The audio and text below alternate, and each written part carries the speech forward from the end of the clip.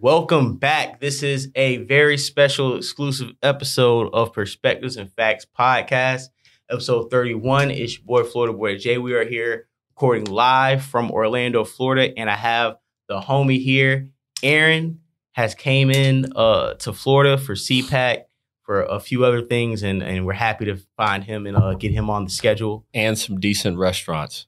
Absolutely, absolutely. So how you been, man? How's Florida treating you? How's your vacation? So far, it's been all right. I went to the strip club last night. That was a little bit of a disaster. But the funny thing is, I went into a gas station afterwards, saw probably one of the best looking women I think I've ever seen. Yeah. And she worked at another strip club. She was gorgeous. And she worked at another strip club. She was really nice looking. Right. And went to a steakhouse last night, went to Shula's. I mean, just big name. It was a disaster. So we got to hit we're definitely I'm going to get seafood tonight. Whatever you want, you can get. Yeah, definitely. But Boathouse after this.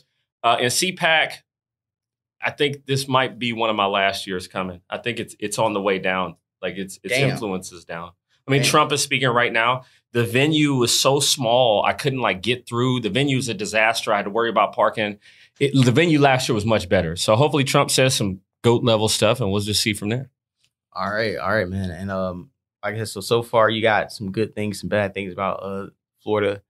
Oh, I like Florida though. Yeah. But like you said, it's still closed. Sometimes you got. No, I'm going to go to that other one tonight. I'm going to go to see the other one tonight. I've been in Florida twice within a week. I get the Miami trip, and I prefer Northern Florida though. I think Duval is probably the best. Yeah, in my honest opinion. And the Panhandle's decent too. Orlando's changed. I came here last year, and it's changed. It's a lot more international, if you know what I mean. You know what I mean by that. They were flooding in people from the third world. So definitely. One thing about especially Florida, mostly like the Panhandle and North Florida, they kind of consider that like South Georgia because we're kind of more of like backwoods. You know what I'm saying? We're more kind of like, I would say, more like country. But the further you go down south, the more like international it gets, the more cultural it gets. You'll go down to Miami and me and you won't even be considered like Black Americans. Like they'll just think we're some type of Hispanic background because that's pretty much anybody of melanin, with melanin inside of them. They're pretty much not Black American, just Americans pretty much imported. Yeah. So, but I will say this, we do have one of the, if not the freest state in the country. Agree. We do have one of the lenient taxes or tax systems in the country. Like people from Florida, I know just regular us, like in your mid 20s, I will kind of compare it to Texas in a way. Like in your mid 20s, like you can have a nice crib, nice car, cool little job, and kind of build up from there. Where I've been to California, I've been to not in Miami though. No. Miami's different. Miami's kind of California. Yeah. But I mean the laws are still there, but everything is just unaffordable. I don't like that. I don't that's not it's funny because you're importing people from those countries. I don't like that. I don't like the fact that somebody that works 50 hours, 60 hours a week can't live a normal life. And the funny thing is we import these people from all these other countries and that they work hard and then they don't have enough money to really survive or live their life. And they bring that bullshit here with them. Right. And so you look at the cities that they're going to, you work 70 hours a week in California, you're still on the bottom. You work 80 hours a week in Miami, you're still on the bottom. It's like they're bringing it's some people say that these people are escaping, like they're fleeing poverty and war-torn conditions. Are they escaping it or are they bringing it with them? Because the people make the country. Right. So like Miami, disaster. I don't like, and then there's like the economy. What is their economy there? Oh man, the economy in Miami is, I would say it's kind of like, it reminds me of Los Angeles where it's like a predatory economy where it's oppressive opportunities. Like when I say that, you literally have to cannibalize capitalism. It's cannibalistic capitalism. Yep. If you are rich, it's because you're eating the poor. And if you're poor, it's because you're getting eaten by the rich. There's no really middle class because whatever middle class has been evaporated like every other big city. The middle class is really a 50-year window where, you can be a high school dropout and get a good job and buy a house for $92,000 and pay $600 a month in 1992 with your wife and have 2 cars and raise a kid. Now you and your girl got to finance something for $300K, Yeah. $400K. Like when our parents is coming up, yeah, you can get a house for around $89,000. Like you get a house for what an expensive car is worth right now. And then you were getting that mortgaged with a partner. But also, yeah, I agree. But think about it. Think about those days, right? Right. Were we, did the United States look like the United Nations? It was more two groups of people here. It was a biracial country, as it should stay. Right. That affects everything. But once again, these people bring this mentality with them. Nobody puts the American worker first. So for me, that's what makes America what it is. I don't care about rich. I don't care about poor. And I like capitalism. It's cool, but I'm not loyal. If capitalism isn't providing a comfortable life for the average person, well, the average male, let me say that, because even in the worst, somebody's busting it open on the pole in Ukraine tonight and they're still going to make some money. So if you're not putting the average male first, if the average male is not living a good life in your country, then you're a disaster. Do you feel like America does not subscribe to traditional patriarchy as far as, like you said, the male is in the nuclear family aspect, the male is the head of the household, the male is the tone setter, the man with a job that he can provide and enough self-esteem backed by his government or the environment around him can bring a family into fruition, can actually have a stable home in an environment. But do you feel like America kind of does not subscribe to patriarchy, thus gives any and everybody that job or that opportunity where you should, I won't say just directly exclusively give it to males, but there should be an interest that males or leaders of households do make a certain amount of money to live and have a standard of living that upholds the American way. Yes. And what's funny is even if we look at your example of the 90s, right? We think about people having the finance. We think about the car. You said the car, the house. People have the finance. You can work a decent job, drop out of high school. Or how grandma worked at the diner and paid off her college tuition at the same time. But think about it, right? Right. Outside of the diner, all these other companies don't want to put men first. They don't care about the needs of men. They don't care about what's happening with men. They don't care if men are leaders. And frankly, they don't want men to be leaders. They don't want to teach leadership to men, to boys, right? They would rather fit a square peg in a round hole and make something that's not designed to be a leader. You would rather force that to be a leader instead of focusing on something that's already predisposed with leadership qualities and capabilities. That's been proven time and time again over centuries and thousands of years. Time and time again. Would you say that what's going on in America right now is a more sophisticated, mature version of Section 8 on a wide scale? Yeah, 100%. 100%. Everybody wants it. Every company has initiatives to put men on the bottom and to put women or whoever above men. Every company has that. Every company has an HR department that wants to, that doesn't care about what happens to men. I mean, it's all about women in tech and women and all this stuff. And it's just like, what about all the men that are committing suicide? What about all the men that are homeless? What about all the men that are unemployed? Because I'm going to tell you the truth. One of the biggest wake-up calls I had was my last corporate job in the medical field. And the office was predominantly women. There were no alpha males in our department. We were pretty much a predominantly black department with predominantly about 80 to 90% black women. Our supervisor was a black woman. Her manager was a black woman who was over the department. And, they probably answered to a white, black, whoever at the top. I know it was some white dude who pretty much ran the company at the time. But what I'm saying is it was not a lot of me and yous at these jobs. Yeah. And for us to survive. So what about the men they did hire? Were these guys that were batting both sides? One of the main guys who he was one of the, I guess, leads in one department, he used to come to work with feminism shirts. Now, granted, he was one of those dudes, like he can get any girl he wanted, right? He wasn't like he was putting camouflage on. He wasn't like a fat, undesirable slob that was trying. No, he was like one of the dudes. Like he'd be fly to work and everything, but the way he would pander to the women, I understand that he worked with nothing but women, so it's a certain level of care you have to have around them because you're not dealing with men. But the way he would pander or wear feminism shirts are just like the tactics he used to survive there, I can tell were disingenuous, but I can tell that he understood the game to the point where if he didn't submit his manhood and subscribe to feminism around these women, they were gonna eventually weed him out. Like the way they did with me, where it would be in meetings, and because I disagree or I don't see a certain vision and I'm expressing it, and I'm not yelling, I'm just this is a male voice in the room. Yeah. And because it's a room full of women, this male voice is going to automatically dominate, not because I'm right, not because of the age difference, but just because I am a man in the room. Yeah. And a lot of things in the department didn't get fixed or didn't get addressed because you don't have a man addressing these things and forcing accountability, because it's nothing but women. And it's like everybody gets a trophy. You can't offend anybody. We're not getting to the root, calling people out who should be getting a certain level of coaching that sometimes only a man can provide, or somebody who's exuding masculinity and directivity can provide. Agree. No, man. I mean, you had to stay in the closet. Sounds like to me. I mean, you couldn't be yourself. It's funny because a lot of these companies claim to be all about expression and be who you are and all that work-life balance stuff.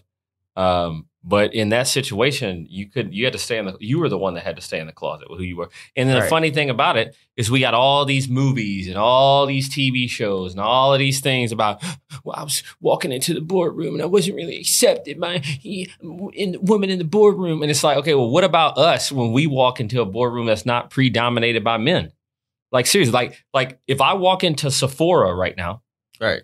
Literally, if I go into the mall and go into Sephora and I'm like, I think like, is going to be an issue. If I go to try to work at Tory Burch or something like that, of course, I can't just walk into Tory Burch and then expect, you know what I mean? Right, sometimes you have to, like the only types of men I do see working in these stores are part of the community. Of course, yeah. And it's kind of like, of course, bro, but it's all about, they're aligned with the feminists to block you out. Or the track of trying to slow down reproduction. In my way, I feel like a lot of the Me Too movement has seeped over into the workplace to the point where, like, I know back in the day, like, women probably did get harassed by certain men. But at the same time, I heard a very interesting statistic on Fox News. I got to tell you this. Yeah, go ahead. I was watching, I think it was Greg Gutfeld. He said this like a couple months ago. He said back in 1970, close to 30 to 40% of women met their husbands at work.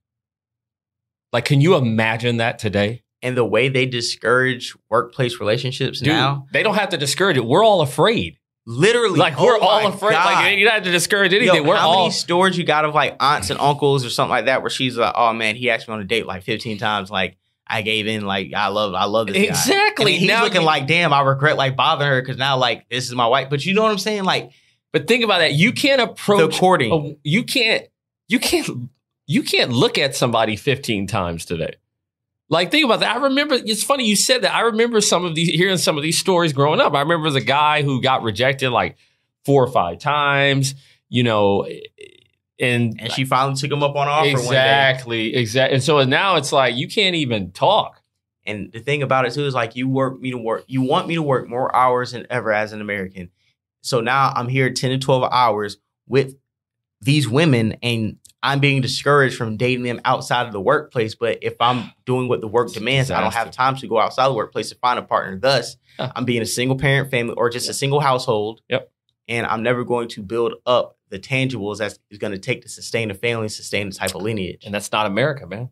And so you think about it. It's funny that you talk about you got to work all these hours and, you know, and you're not able to really talk to the women. It's funny because I honestly generally think that when you graduate from college, and you start working, right?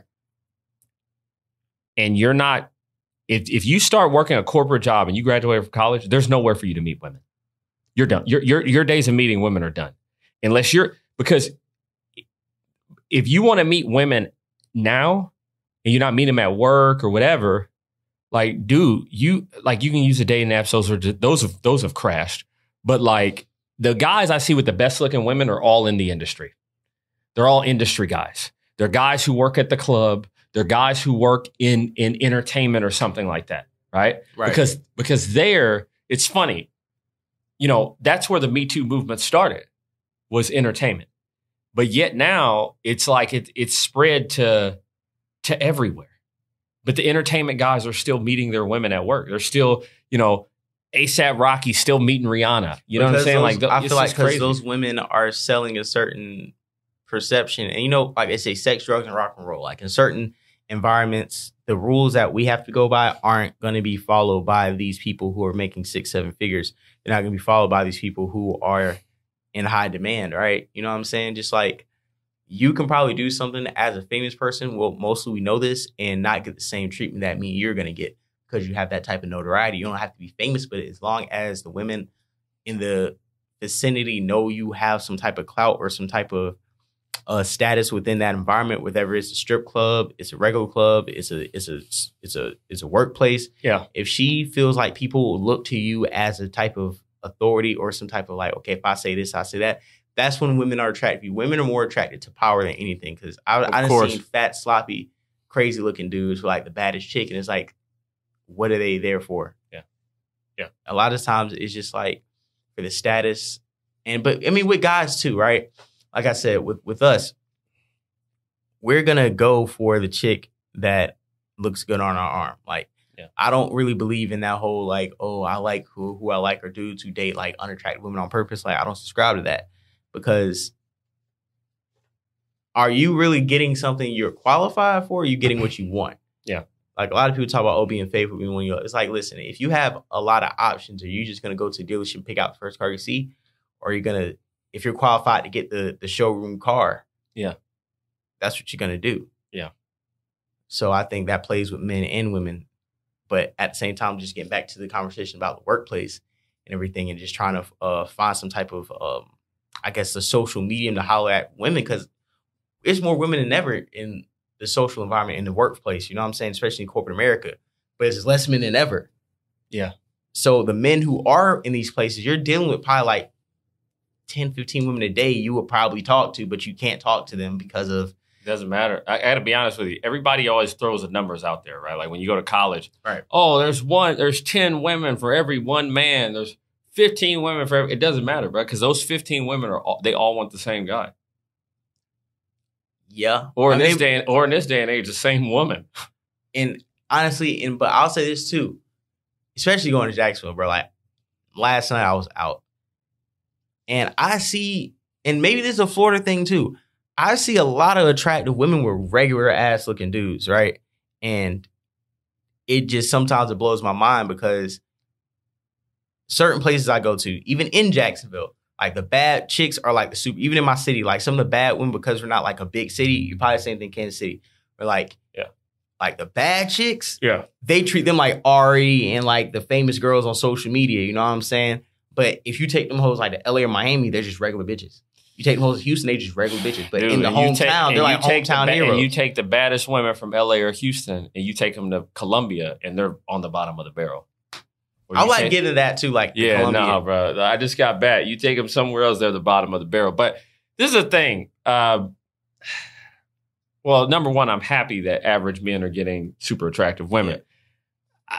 I don't really think that that's what's happening today. I mean, because you may see it out. You may see you may see two birds land on the same stone. But what we have is men having the least amount of sex of all time. The statistics are saying... Even Judge Joe Brown said that a few months ago. The statistics are proving otherwise for that. I got to be honest, man. I'm not seeing that many men with women as I did before. And I'm not seeing that many women who are young or attractive that have children. That's crazy. I'm not seeing them with children. How many women you see that are young pushing the stroller?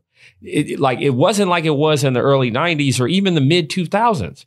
You know, when we were wearing tall tees, it wasn't like, bro, like you seen a bunch of women who were attractive, like with 2 kids. These women aren't having kids. These men aren't having sex. Something's changing.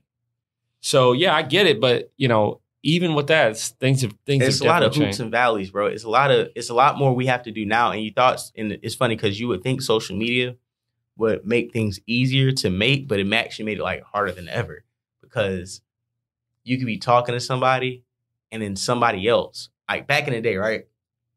The local pretty girl will probably get pulled up by the dude in the neighborhood, right? Could probably get pulled by like the guys on her side of town. Yeah. Now you can be building a relationship with like a chick who's like a cat. She's like a 9 or 10. She could dress. She's fine. You'll be talking to her, and then like next week she's sitting in somebody's Lamborghini. Yeah. Because social media, it makes the world smaller. So sometimes a chick that you may be wanting to, you know what I'm saying, like get with, it's already a bigger fish going after her. But even in reverse, sometimes with a girl, like, yeah, she may be attractive, but like it's going to be a lot easier now to cheat on this girl who's attractive. Because like I said, 20 years ago, this was the bad bitch in the neighborhood. Now I got 7 of them. But the thing about it is this, she was only limited to the neighborhood. She couldn't trade up from the neighborhood, right? Right. Like usually that woman had to deal with the neighborhood. Now, I mean, Instagram is basically an open meat market as it is. I mean, it's like speed dating. I wouldn't say that. I'd say that it's the eBay for Botox whores. That's what I would call it. I mean, really, it's traded. It's an auction block. I mean, literally, like Instagram to me today is an auction block for women with surgeries and stuff like that. Anybody can be bought, and everybody has their price, and everybody has their rate. Yeah, based upon your likes. Think about it. It's a place with the most. That's why we just need to go ahead and legalize prostitution and get this over with, because this half-stepping with prostitution, it's a short stop where you can. I get the women get the most and the men get the least. We need to, if this is what we're doing, because right now it's all in their favor. But if you were to open up the market and just make prostitution open and legal, as seeking arrangements is open or as Instagram is open, all that, then all this would change. It needs, like I'm telling you, man, that I think that right now things are so past normal that we have to take drastic steps to get them back closer to base. And opening, like they're already doing, they're it's funny, man. They're trafficking men right now. Men are being trafficked. Men are being told every day by women, get out there and get my money on the street, bitch. Go pay for my meal at Ruth Chris, ho. Yeah. Like with an attitude, with a vengeance. Like literally the roles have reversed. And now if the men try to flip that, now we have your toxic human trafficking and all that type of stuff. And the full weight of the system will come down on that man. So it's like, bro, like this is just blatant. And then they're rubbing it in our face. Yeah, I got my job. I'm better than you. Like, bro, it's like, because to them, I gotta be honest, I don't really think they like money. I don't think they like money. I don't think they like all the stuff that they're doing. I like steakhouses because I like steak. I like certain things because I like them. You follow me on Instagram. Do I have to post everywhere I go? No. Do I have to post everything? No, I don't. I don't like, you're more about this psychological game of people around you than you are about actually accomplishing things. And that's right. Their game. I mean, I don't know how much longer it will last, but right now it's getting pretty annoying, just to be honest with you. I can see that. And I agree on a lot of aspects, especially on the aspect of like, the way we're being spoken to sometimes by women. And it's like, we don't have any rights anymore. We don't have any leeway, or even like I said, with dating. And this is one of my main sticklers. Like, a woman can post herself on 5 dates, 5 nights a week, and the niggas she's talking to would just have to fall in compliance. A dude can post a girl's fingernail or an anklet, and he's losing all of his prospects. Yeah, I mean, women, and it's like, why can women openly date and brag about having options, but a man has to move around as if he's only talking to you? And then when relationships occur, because they control those social media platforms, like most of the audience is them. Women will pressure you to post them because they know you're gonna lose your hoes, and they know when they post their dude, the same hoes in their DMs is gonna be there. Yeah, like women don't lose anything by being in a relationship or being out of a relationship as far as social media currency. But one thing I have noticed a lot is now more than ever, every girl I see with a kid or who's pregnant, I don't see their baby daddy or their husband. Yeah, they've traded up. You think like it's funny, man. I think it's a lot easier. Well, I wouldn't know, but I think it's a lot easier to be a baby mama this day and age than the past. Let's be real. Let's talk about the strip club game. Women weren't making this money 30 years ago. I mean, like, bro, like you have guys who are, you have men who've gone through school and become engineers and done complex designs. You have women that have gone through and gotten their doctorate degree. Right. And then you have women who can't even spell making more than both of them this day and age. It's like, bro, it's getting. So you feel like we should be running more on a meritocracy than what's being ran on now? You think it should be more ran off intellect than actual like? No, I think talent? It should be male centered. Because right now it's not. Like, I'm not going to act like I don't advocate for my best interest. Right. I'm a man, and I'm going to advocate for what's best for me and my gender. And women are doing the exact same. And I think to kind of segue to Clubhouse in a way, I think you've experienced a lot of extremists on the other side. I don't want to say any names, but very large figures on the app. Oh, they're large, all right. Yeah, in more ways than one. Yeah, that spew a certain type of rhetoric that I think they're consistent on. The people that they're around stand on that type of rhetoric. They're consistent on, and they look for ways to. They believe in the woke culture, the cancel culture, the you hurt my feelings, or I'm gonna take something you said and twist it and bring a whole community after you because I don't like the type of principles and the type of things you stand on anyway. So I'm always looking to like comb through everything you have with a fine tooth comb, and if I pick out one thing that I don't agree with, I'm going to start a whole education tutorial on why the way you're thinking is archaic and it's harmful and violent. One thing I hate about Clubhouse is when people say that words are violent. Oh, my God. And people act like they're in danger off of like, I've never seen words used as weapons. Yeah, but the thing about it is this. Okay, let's say the words are violent. Right. Okay? So if words are violence, then that is violence. How are you taking away people who are violent? By using violence. So by you silencing my words, you're actually using violence. So who's the violent one? And the thing is this, you're not even using words to destroy my words. You're using, now I disagree. I think the person that says that words are violent is a hilarious person, by the way. But you have to... You really would have to use violence to stop. How do you stop somebody's words? How do you stop somebody from talking? You have to shut them up.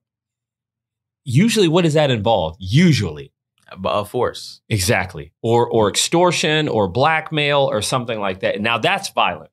Well, what do you think about how I guess Clubhouse and kind of these Twitter spaces have emerged? How people have formed personalities, leadership groups, quasi cults, movements, content, that how it has brought out the worst in people, the best in people, how people have been getting exposed. People have been sitting on high horses and found out they have done very like despicable like things they should be locked up for life for, but they continue to stand on certain high horses of criminals.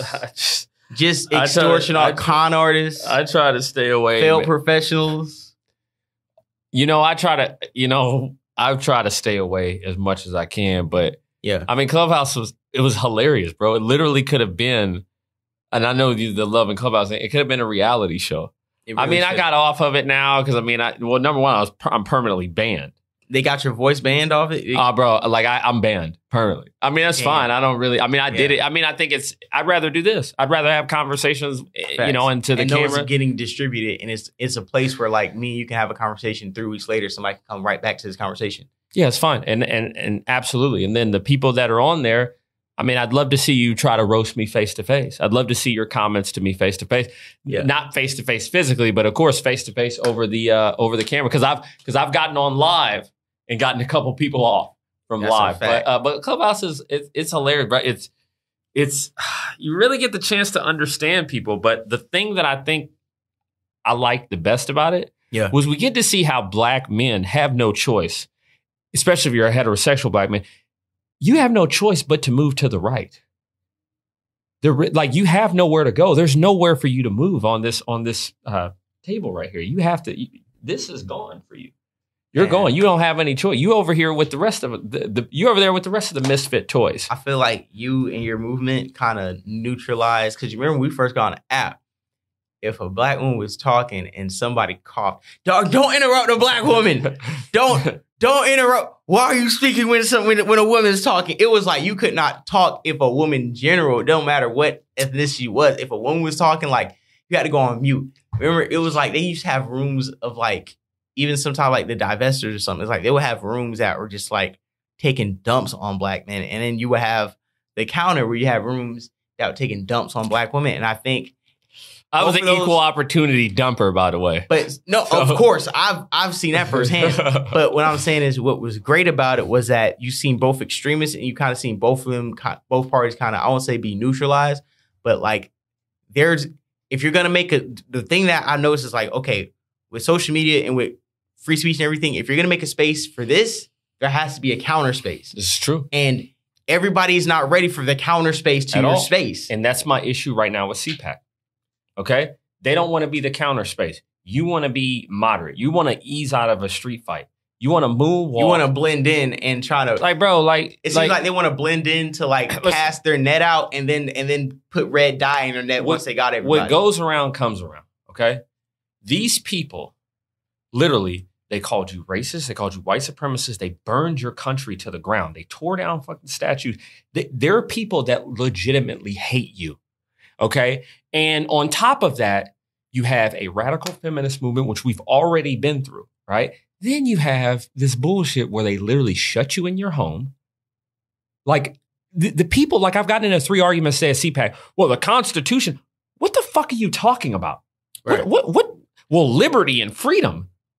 Bro, they just made everybody take a lemon juice shot in their arm less than a year ago. Like, stop. Like what are you talking about? These archaic ideas. It's words on a piece of paper. Buzzwords. If you're not willing to fight for that, it's irrelevant. Like, bro, like you say one joke, you're banned for life. I hope I don't get banned for some shit I said on here. No, I mean, it's like it really is. People have this archaic idea instead of looking at where they are. And like I said, even when it comes to black men and black women, bro, you don't really have a choice. It's either, listen, it's game, set, match with the institutions and the powers that be, right?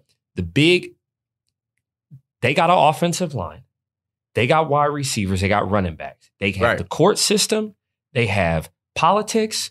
Look at the Democratic Party. The media. It's funny to me, right? Because the Democratic Party was very moderate when Obama was running in 2008 because most of the black candidates you saw were men. Now, you look today, what are most of the black candidates that are running? Women. And look at how it's drifted. Look at how it's drifted, right? Look at like literally, because look at how DC, Atlanta, Baltimore, all these places, and you go drive down the street. Who do you see running for judges and stuff? Listen, I'm not mad at you, but like, dude, men got to step up, and you got to realize, listen, these women, they've moved on. They're all about, they're coming after the throne. They want their power. They want to take what you have, and they want to, bro, not only that, they want to rub it in your face. They want to, not only do they want to beat you, especially women today, they want to beat you. They want to high step into the end zone, Deion Sanders style, while running up the score. You know what I realized too, what you're saying? I feel like men want to be in place so they can, like, you know, have offspring and like have a structured family or some type of setting. I feel like women are getting the bag and they're moving on like their Black Widow shit. Like, I'll just take kids from a man. Just, you know what I'm saying? Like, I'll just extract semen from whatever man I deem to be a perfect sperm donor for the kids that I may want aesthetically, or, you know what I'm saying? Just like, and I don't even have to have that man. I'll have me and my kids for myself, and I'll just run this by myself. It's like women, I feel like, have this agenda, not all women, but just like women who subscribe to a lot of this shit that we're talking about. They want to get their bag, have maybe a kid or two, and just be without men. Mm-hmm. And men have more. Don't forget about rubbing it in your face. Of course. And men have a more traditionalist mindset where it's like, okay, you know, if I get the bag, they think Superman's coming to save it. They think we're going back to Beaver Cleaver. Right. Or even certain women who may be the breadwinner of their household, like the way they don't know how. And I understand when people say, well, you know, the man is supposed to be like the head of the household, right? But when it comes to money, it seems like if the woman's making most of the money, she does not allow the man to still be the head of the household because she brings in the more money. But with that, you're not setting a precedent of structure in your household, even if you don't have any kids. And they're not giving head to the household. Facts. It's like because you're making more money does not necessarily mean that these men are in sexless marriages as well. I mean, when that happens, of course, when women make more money. But it's because women can use all this to their advantage, like the Me Too thing, where you can't even you already knew like you can rape your spouse anyways. But what I'm trying to say is like women might want to take out the R word. women restrict sex from their partners, right? Prostitution, like you said, is not legal. All the Me Too things going around, like you said, men are having like least sex as ever, because there's no really avenues not only to have sex but to have like consensual, safe sex with another consenting partner.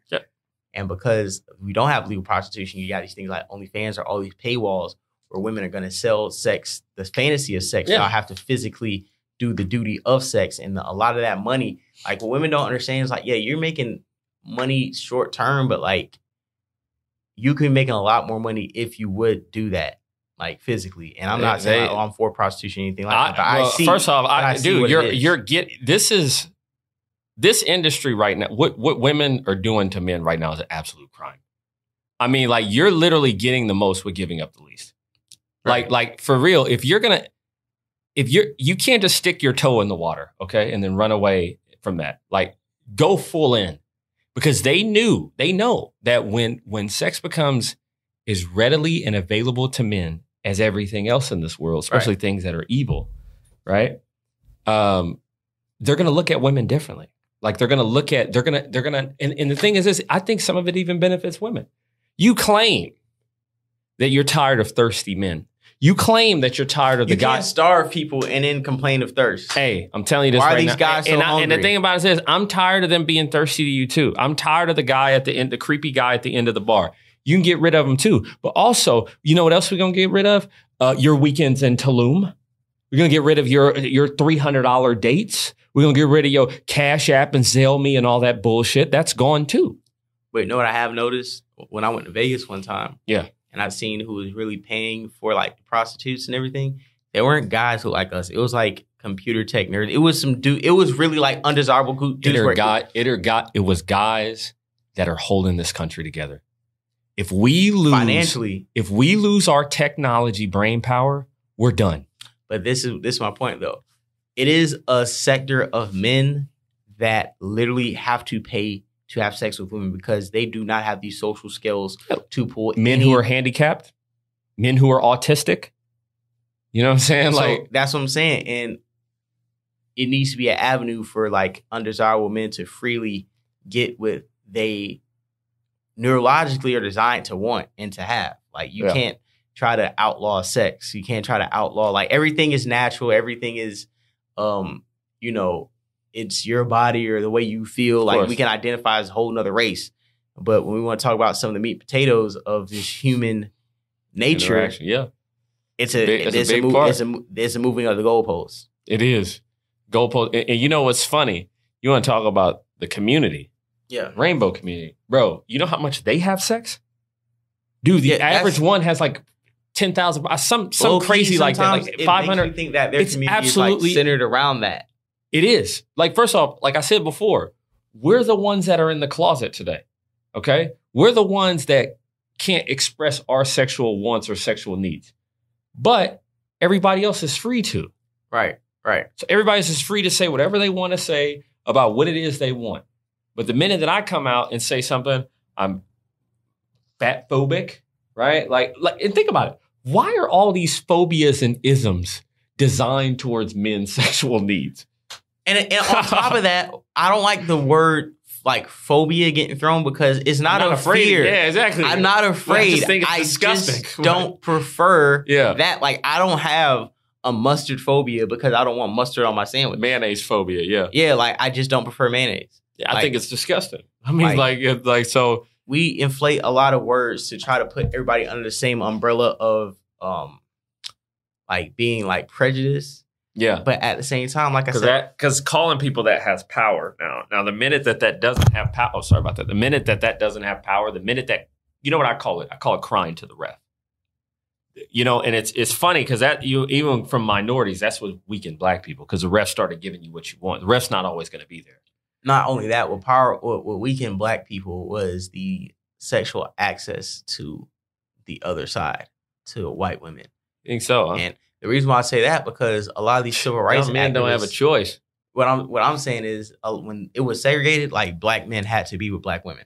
Like this is true. That's what you had to do. It wasn't a lot of degrading black women because no matter what spectrum you fell in blackness, that's what you had to do. Yeah. But because it was so many Martin Luther Kings or James Browns, guys who were pro-black in public, but was sleeping with Snow in private. Yeah.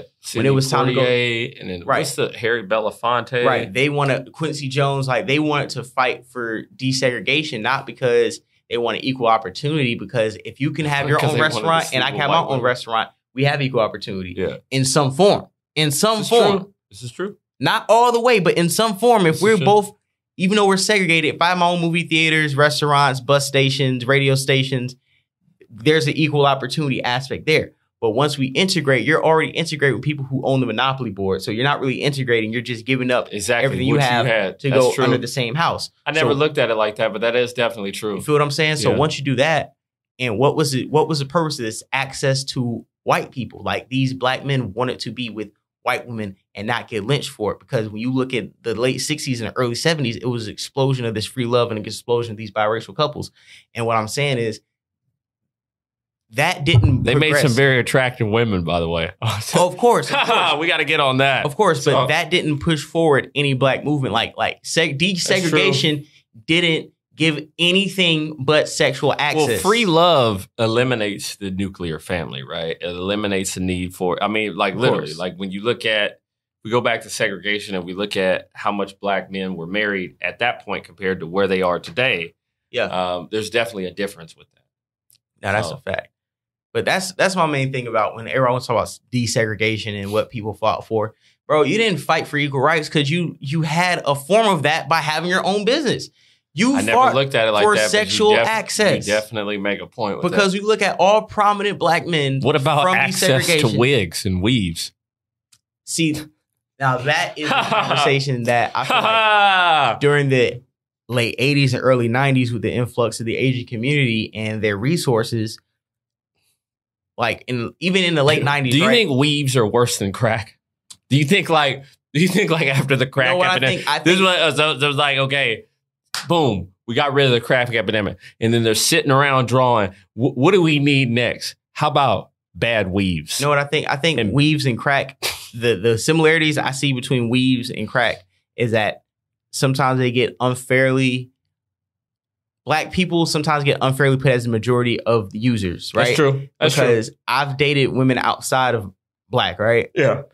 And they buy weaves and wigs and fake lashes. That's true. Dominicans and stuff like that. Just as much. Yep. And I'm sitting here like, damn. Or they might put on a headscarf at night too. And it's like, damn, bitch, like, the fuck is you doing? I mean, a headscarf, I mean, we wear do-rags. So, there is that. So right. But I think one thing that we're talking about too is the extensions and hair that's naturally already your grade. Yeah.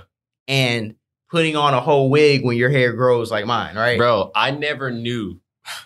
So this or like, the tracks, or when we see like the tracks, like the lines. I never knew what was under them wigs. I never knew that when I saw a woman with a wig, right? And I probably need one right now with this. Bro, I never knew that there's a full stocking cap under that. With the AI braids. Oh my God. Like I said before on Clubhouse, so you go to sleep at night looking like a cat burglar. God damn. So think about how hot it is under there. Like think about a hot day and you're walking around with a sky. You might as well go rob a bank after that. You can just pull the stocking cap from under the weave over your face. Yeah, it's a stocking. It's the like the new set it off. With the stocking cap. And then you put the whatever shit they put around that shit. Then you put the wig on top of that shit and the glue and all that other things. And my thing sometimes is like, for what? Like, for what? How do we go from froze and so there's a glue under there too? Yeah, sometimes it can get under the scalp. It's like a whole arts and crafts project. It can get under the scalp, and people have died from infections from weaves and wigs. And my thing too, sometimes I think about how far black people have got from like Black Pride to where you had your afros, you had your natural hairstyles. Remember Free from 106 in Park? Yeah, she was fine. Yeah. But you don't see women. I mean, you do see some women rocking their natural hair, which I do love. But I don't like when they're walking around like the blue wigs, like the yellow wigs, like the Power Ranger color wigs. Like, that's just not my type. It's not my style, bro. Like, I think, you know what I think it's like? I think the wig changes. Like, I think it's like it's like Venom. The movie like a personality Venom. It's like on. When the wig is Venom. When they put it on, it changes them into something. Nah, you know what I mean? Nah, I agree. I agree. It's a whole new character that they put on. They put on a wig. But what I do see too is these guys like with whole receding hairlines. Oh my god! Like the whole wig industry now is.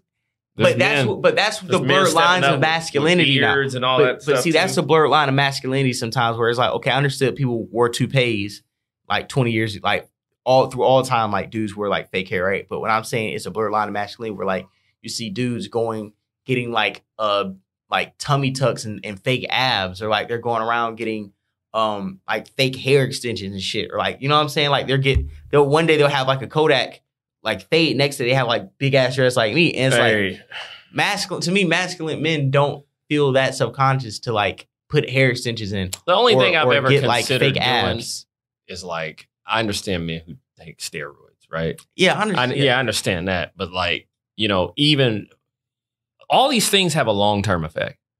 Like the woman I saw last night at the gas station was gorgeous. Like she's telling people about her BBL. Right. You're not just washing that off out the shower. Okay, that's permanently attached to you. Okay, and so BBL culture, that's another epidemic that's going on. That's the new crack. And the reason why I don't like it, I like it, but like I said, too, where there's a culture, there's a count where you have. Yeah, I mean, the like button was here to be inspirational and it's kill people, right? Yeah. So like, there's things that have been brought to the earth that have meant to do good, and there's always a duality to everything. So when I say that with the BBL, right, to me, it's for women who already kind of have a figure, already got something to work with, and then you're just getting a butt lift, you're getting some fats like that. Like you're already kind of there, but you kind of need that extra push, right? Which is cool. But what I have seen is box-shaped built bitches putting $10,000 in her body, and now they're built like an ant, or it's been a bitch who's been fat all her life, and now she got the fat sucked out of one area and put to another, and now they're completely different people. And it's like the dudes that are dating these women, their body structure isn't built like that. That's one thing people got to know. Like your body structure, like where your genes go, is hereditary. Like if you're built like a upside down triangle, right? Your kids are going to be built like an upside down triangle. Like you know when girls are like coming up. I'm naturally lean. I don't have like any fat people like in my bloodline. Right. Or I don't eat a lot of either. I eat maybe once or twice a day. Right. Or some girls like big titties is like hereditary, like a fat ass. It is hereditary. I gotta be that is a. But I gotta be honest, bro. Like, oh God, we're gonna get to talk about this, dude. When that's hereditary, that's amazing. Like that, bro. Because I didn't see, dude. Yeah, it's like a blessing. And then you got and what's funny about it is like the main ones that be having the hereditary, they be cutting them off. But you know what, bro? There's a girl on Instagram right now, like that's got like, and she's like 20 years old, 22 or something like that. It's like you're blessed, and it's like, oh, I think I'm gonna cut them down. I mean, I guess the back pain and all that, but like, what's the pain that's gonna come with the BBLs or the breast implants? The pain that's going to come from it is when you have a kid or you have a daughter and your daughter is growing up how she's naturally supposed to be shaped, but then her mom, who's got all this work done, doesn't look anything like it. What does that look like at 50? What is a BBL? We don't know yet. Yeah, I know. That's the crazy thing about that. Like, what if it's, and maybe a whole diaper booty community, bro? What if it's like crack, right? Like, what if it's like, because I guess like in the beginning, bro, like literally, like the first time crack, it's a party drug, and then crack. Because it's been a problem. People that like when crack first dropped, it was freebasing, like it wasn't shit. Like so they don't know. Like Richard Pryor was freebasing, or like even the people who do Molly, and then they don't eventually realize it's heroin. Yeah. So it's like, what is the end of this BBL movement? What does this look like 10 years from now? And a lot of them are getting it taken out. That's what I. What damage is done when you take it out? Like, bro, like you've already cut yourself up to put it in. What does it look like when you take it out? Also, because you have put fat in those areas, that's where fat's going to be transferred to. Like that's just genetics. That's what I'm telling you. Like your genetic makeup is crazy. Like you're taking, like you got a fat stomach because that's where all the fat gets transferred to, right? Yeah. You have certain women who are naturally built like Coca-Cola bottles. Yeah. Like naturally, their shape is like that. Yeah. But if your shape's not like that, and then you're fucking up where the fat gets transferred, because now you're putting it in your butt, then you're taking it out. Now your body's gonna get thrown out of whack, and you may swell up like a fucking balloon because your body is so confused on where to transfer the fat. It just transferred to a whole bunch of other places. Like now you got fat ass arms for no reason. Now your neck's fat as fuck for no reason because the body doesn't know where their body isn't conditioned to transfer fat to its traditional genetic makeup. So that's why when they'll take it out, put it in, take it out, put it in. Dude, what if like weird as hell? What if it's like the asbestos for what? Like remember the asbestos? They put it in all the buildings, right? Right. Then it ended up causing cancer. What if this stuff ends up causing like a major, like bro, like what if there's like what if there's like BBL zombies that like rise from, I'm like telling you, class action lawsuit, did you have a BBL between the years of 2018 and 2030? Like all that was poison we need to take. Cause even with fake boobs, like the whole silicone thing, people didn't realize you got to get them changed out every fucking 10 years until like the 90s and 2000s start coming. You start seeing a whole bunch of your favorite models and old bitches with like seeping fucking implants and affecting titties. But like nobody gave a fuck in the late 80s when everybody was getting fake tits, right? Oh my God. Nobody cared in the fake 90s when you had like big ass balloons, but then 2000s came around, them old ass ladies with them big ass Dolly Partons. Yeah. The bitches was ripping through the skin and forming whole mold and shit, and motherfuckers had to get them taken out. Yeah. So a lot of time you just gotta watch and you just gotta wait for history to repeat itself. Yeah, I'm curious to see where this goes. Where do you think we're going? Like, I mean, it's just like there's so many things we've been hit by at once. It's like okay, so we're in warp speed. We are. Like I remember Tucker Carlson said something about like how fast things are changing, and people can't adapt to these quick changes. Every 2 years is like 8 months. I gotta be honest. What is the biggest change I saw was Instagram. Like I've never seen anything change the relationships between people, especially relationship between men and women, like Instagram. It was the most superficial thing you can do. You don't get followers off of your intellect. You don't get followers off your perspective, your point of view, your life experience. You're literally getting followers off of the best aesthetically pleasing picture you can post. Crazy. So you can be dumb as hell. And this is why I did start liking Clubhouse and Twitter Spaces, certain things, audio chats, because you took back the power from just attractive people. This is true. Like, that's what I like about Clubhouse the most, where it was like you have some ugly ass, weird, crippled, blind, decrepit looking motherfucker that was intelligent, and they were leading 200, 300, 400, 500 people rooms, not because of how they looked, but because they were being appreciated by their intellect and their perspectives. And that leveled the playing field, because when we first got on the app, it was a whole bunch of superstar dudes with a whole bunch of models up there. Bro, I would roast them the worst. I would roast it. There's probably some of them that have a bounty. I would roast them worse than any. Like, bro, I was absolutely insane. Like, to them. So the Toxic Weddies room, of course, the main ones, she was cool. The main couple ones were cool. But bro, and then there was like a Canadian one, like a Canadian Toxic Weddy room, bro. And it was all havoc. But the thing is, a lot of the people ended up liking me, bro. A lot of the people ended up liking what I had to say. And they were like, yeah, bring them back on. So there is that. Because most people don't want to be in an echo chamber, even if they subscribe to something. Like, oh, yeah, most definitely. Like, even when you looked at, like, how when you first came around the app, and at first we were kind of like, it was a real tense time. America was around, like, the election and, January 6th. Right. So it was like, we got this black dude who's, like, who's fucking with the Proud Boys and all the other shit. And, like, niggas was confused. But then I think the more time went on, especially with our clique, we were like, you know what? We like Aaron because he's going to give us a perspective that nobody else is going to have. He's going to stand by it. And the people who are uncomfortable around what he's saying, we don't really want around anyways, because if he doesn't have the freedom to speak and we don't give him the freedom to speak, when it's our turn that we may have something we want to say, we're already conditioned the audience to silence people with opposing points of view. So we have to stand by him and let him get his shit off, because he's symbolizing with everybody else and with the other guys you've seen come after you. And at the same time, like, even when you see like a Barrio and Dr. B, like, yeah, I like Dr. B was kind of how I got the Hunger Games was a great event. Yeah. Now we ended that. We single-handed. What's funny is it was a year ago from today when we ended it, because I remember roasting old boy at CPAC in the garage. Like, that's what I'm saying. So it was literally Dr. B definitely. I mean, that's where it started to me. Like, that was where. Right. It was a lot of people that didn't like me, bro, but I just remember, like, really just getting those shots in. I mean, and people might not agree with what I have to say, but the shots, Bro, the way you used to roast people, bro, like that shit would be hilarious, dog. Like niggas would come on there and it would start like just off your voice alone, they think it would be like an easy cook.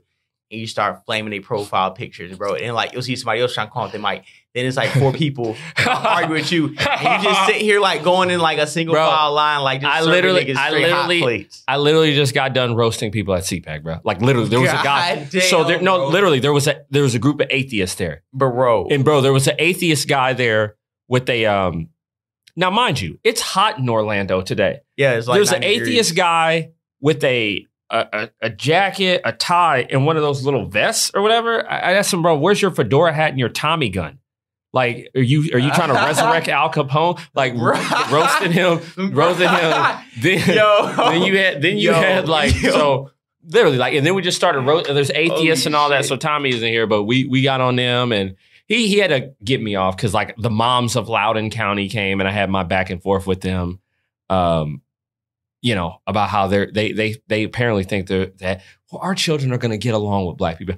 Yeah, there's a reason why your kids are in Loudoun County and not in Richmond, right, or in Norfolk, not on Mercy Drive. Exactly. So I'm trying to figure out what it is. This work, like I said, don't try to moonwalk out of the street fight. Okay, we're already here. The BLM people have already called. They did what they want.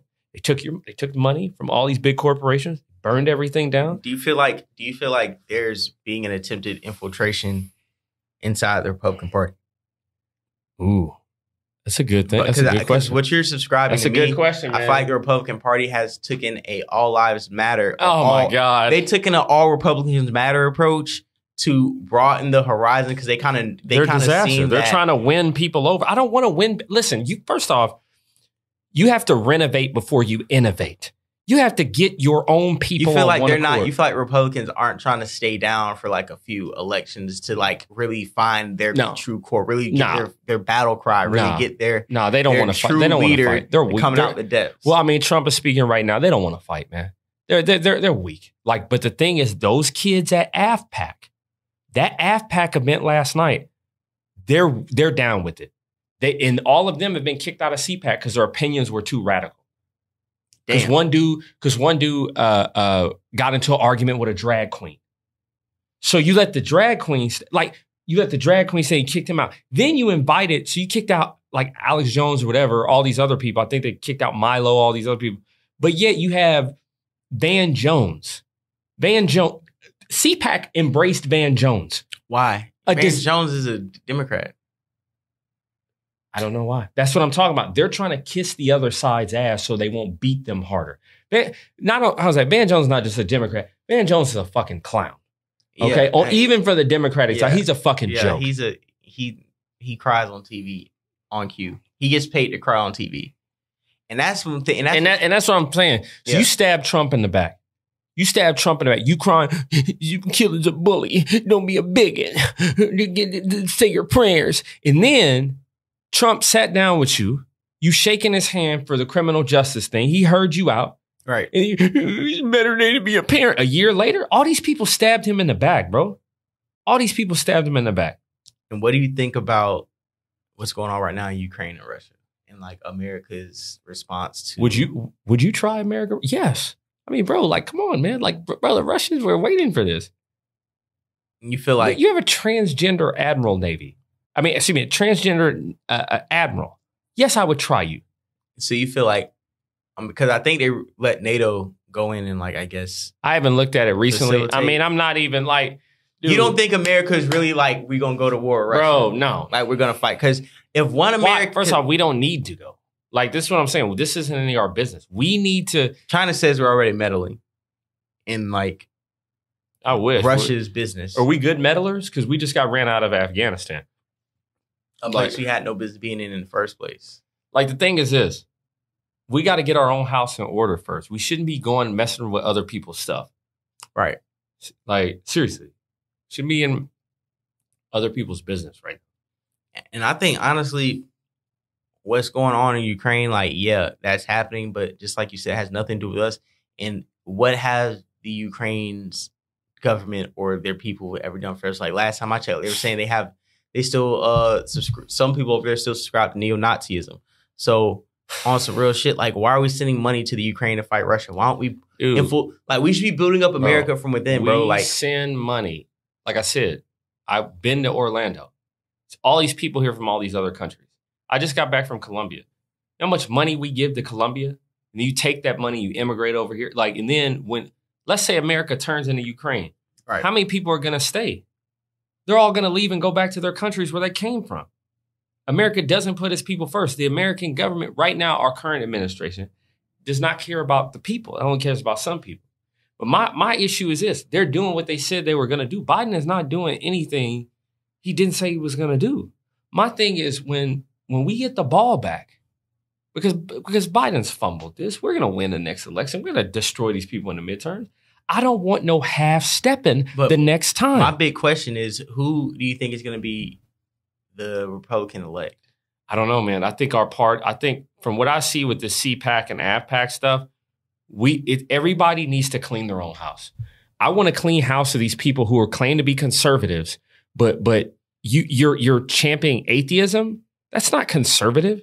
You're championing single motherhood. That's not conservative. Like, what's the face? Who is the face? Right now, I like Trump, but I'm telling you, you got to look in the AFPAC and you got to look into Nick Fuentes. Bro, Nick Fuentes had everybody, all of these people, like some of the people from InfoWars. He had Jesse. Right. He had a couple congressmen, Marjorie Taylor Greene, all these people, right? And Marjorie Taylor Greene has had all of her committee assignments stripped from her. Paul Gosar, the same thing. My problem with Republicans is you won't do the same thing to Democrats. You won't fight as hard as they fight you. Right. And that's my problem. But I'm telling you, that AFPAC stuff I saw last night, that is the future of the Republican Party. This CPAC stuff, they're fake, man. They're controlled. Like, think about it. All Republicans Matter conference. That's what it was. Dude, think about it. Think about it. What should the Republican rallying cry be right now? Think about Trump. After Trump's second year, right? What was the Democrats' rallying cry? Impeach Trump. How many Republicans you see trying to impeach Biden? Because you ain't got no heart. You ain't trying to fight. Dude, the Democrats didn't even need to succeed in doing it. They still went out and tried. All 4 years. And even when they got the little paper signed, it's like he really got impeached. Even though, like, document, you know what I'm saying? Like, they tried it twice. And we're not trying to fight because we want to be, it's vanity. We want other people, we want the Democrats to like us. We don't want people to say, oh, you're going too far. But see, one thing that's funny to me is just how certain narratives get switched depending on who's saying it. We have more evidence that this election was tampered with than the Trump election.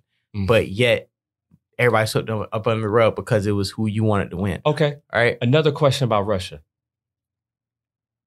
Who has been running their mouth on Russia the last 4 years? Who has been on you think they wasn't going to try us? You've been calling Putin out. Yeah. These Democrats, you've been calling him out. You've been calling his name for the last 4 years. Yeah, Russia did this and Russia got Trump in. Biden, you specifically called him out. Call him out. So it's like, okay. Now you in place. Yeah. So now he tried you. He tried you. So now what you going to do? Exactly. He tried you. Think about Russia. Imagine I'm sitting there and you telling me I rigged your election? Nobody had nothing to do with that. And then also, it's funny with the vaccine mandate when Trump was in office. And I don't know, we're not even going to, because I know YouTube's going to like go crazy. But it was just funny when Trump was in office, they were already saying like, oh, no, we don't want to take any vaccine he endorses, or we don't want to take any medicine he endorses. Then when they get in office, they're like literally pushing us on everybody. Bro. One thing that I really love about being from the state of Florida, bro, like Ron DeSantis did not give a damn about any vaccine mandates, you got to be vaccinated to work. Like, literally, the whole time the pandemic was going on, bro, Florida's just been wide open. We've been chilling. We've been going to the clubs. We've been socializing. Like, it's been no pandemic. Like, yeah, we might wear masks at certain events, but, like, we've really been chilling. If you catch COVID, sit your ass down for, like, 2 weeks and bring your ass back outside. No, now it's 5 days. Now it's 5 days. Yeah, but what I'm saying, I know people who caught COVID multiple times, vaccinated or not. Like, honestly, bro, that's one thing where if you want to give me one reason why I back Ron DeSantis, is because he really was the only motherfucker pushing up against the vax. But the thing is this, I think all the companies that forced it, I think they should all pay a fine. And I think Ron DeSantis had that. That's what I'm saying. Some of these companies, I feel like the companies have done more to oppress a lot of the American people than the government has. Like, so my thing is this. Companies run politicians. Why not impose a BLM tax? Oh, so you gave money to bail people out of jail when they were destroying people's businesses? Okay, let me get a list of these companies and we're going to impose a tax on you for doing that. But the Republicans don't want to fight back. They don't want to fight. But do you think it's a way where Republicans can gain back their power and Black Americans can get their just due? I think of it like this. Republicans are the most they're probably going to get is 25% of Black men. You're never getting Black women. The Democrat Party is giving them too much. Think about it. They made them vice president. They're putting them in the Supreme Court. They made them head of their own households in their own communities with Section 8. They made why would Black women ever align with Republicans? Like I said, the most you're going to get is maybe 1 in 4 of Black men. I don't see Black women ever coming to be conservative. I just don't think that naturally. I think Black women right now, they're on top of the game. Why would they give up when they're on top and they're moving forward? Like, that's what I'm saying. Why would I? Okay, think about it. If I was in this position as the number 2 of my household and the government made me number 1, right? Then I get all these laws changed. I get all of this. If I have a child, right? I get WIC, I get housing, I get all this kind of stuff. Right. Okay, that was step 2. So step 3, now I'm going to start funding organizations that put women first. Then on top of that, hey, the government, really contracting. Okay, I can start a little business and then I can get the government to give me priority for being a woman. Why would they ever? You want to talk about they got their just due? They've gotten their just due. They have. So like for men, like I said, 1 in 4, because you got the other two men that are, she's my queen. I'm gonna follow my mom to the end of the earth. All of that fucking bullshit, right? Queen reposting. I saw something today on the fucking Shade Room of some guy with some ugly woman, like, find you a queen, get you money, stay out the way. Yeah, let that money go and your queen's going too. But anyway, like one in 4 guys. The thing about it is even with my movement, I don't need everybody, bro. I would rather have a loyal 25% than a shaky 50. That's all I need. I don't need everybody, bro. I need, bro, give me 20, give me, dude, if Republicans win 1 in 4 Black men, those Black men show up to vote, Democrats will never win again. Now, I do think there's going to be a surge of Black voters for the Republican Party this next coming election. Depends. The reason why I say that, because once we start opening it up, once we really start opening it up, just kind of how we did with this election a little bit, when it's like, okay, you got no tangibles. The Democratic Party gave you nothing. Think about who got who got the tangibles, bro. Think about who headed up BLM.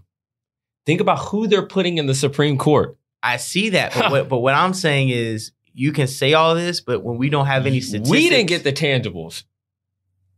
So you think that the Democratic Party can lull Black people to sleep again with this next election, knowing that during this term, Joe Biden hasn't given, I know you're talking about certain knick-knack things, but I'm talking about when you see a groundswell for reparations, you see a groundswell for CRT, or just certain things anymore, where it's Black people, you just can't give us chicken wings and butter biscuits and get us to come out and vote and do the electric slide. Dude, some people love the butter biscuits, bro.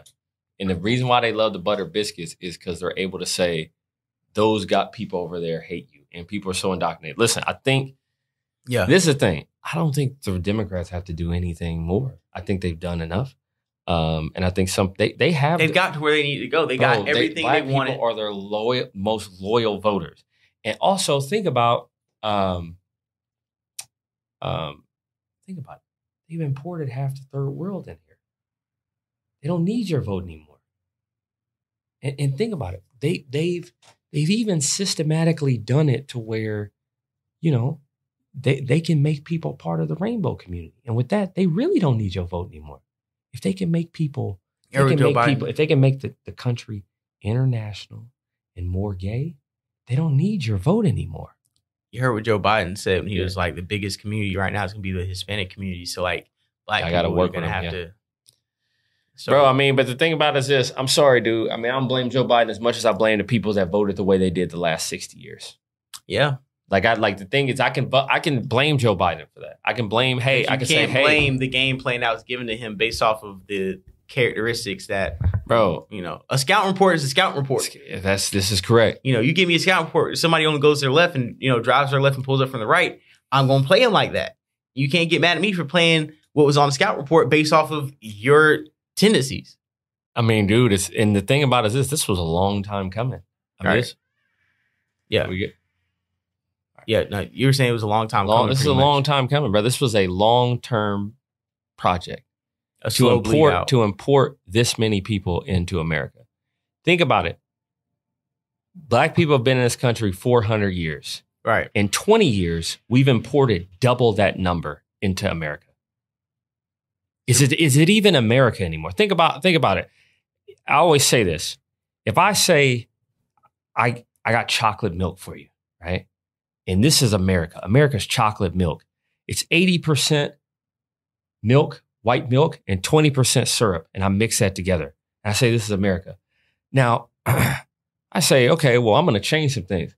I'm going to put some salsa in there. Right. I'm going to put some curry in there. Right. I'm going to put some rice in there. Right. I'm going to put some Wuhan bat in there. So what you're saying is that still America? So and I mix it all together. Is that still America? So you're saying we went from the United States of America to the United Countries of the world. Agree. This is Captain Planet now, and it's a disaster. Damn. Well, because I have no loyalty to Captain Planet. I have no loyalty to. I don't care if you look like me. Do you know? First off, people are not even acknowledged that America is a place historically or culturally. Even one of my arguments on Clubhouse when we would go up against these people from Europe, and we're all the same. No, we're not. Can you name me 5 songs from Motown? Did you hate the dad from Jackson American Dream? Like this is what I'm talking about. Like, it's certain ways we grew up. What did they say after James died on Good Time? We don't relate to each other. You're saying we have a culture that should be recognized. It is. But the thing is, the only people that seem to not recognize it, the media has gotten people to not believe in it themselves and say that you have a culture that's somewhere else. Damn. Well, I think we talked about a lot this episode. We got very deep into politics, religion, patriarchy, and just a lot of things going on with society. And this is one of those episodes where, we're not going to be talking about like sports. We're not going to be talking about just like lighthearted shit. You know what I'm saying? Because a lot of times people be like, oh, I want to talk about this, I want to talk about that. It's like when we have people well-versed in these type of topics, this type of pod you're going to get. You know what I'm saying? But I just appreciate Aaron. I just appreciate you pulling up. You come always in, letting the people know what type of time we on, letting people know that we fresh in real life. So it's not we just talking from a point of like, oh, how come we can't get in the game? We in the game and we telling y'all what the game is and how it's played. Trying to be. Yeah. So Perspectives and Facts podcast, episode 21. Oh, my bad. 31. My boy Aaron here. We're going to be dropping this week, and we're going to be cutting up clips. So we're going to be dropping them like how Vlad be dropping his videos. So you're going to get content daily with this. And we're going to be on TikTok pretty soon with clips also. So thank you once again to Orlando Podcast Studios, recording it live. And you guys have a wonderful Saturday, and see us later, man. Peace out.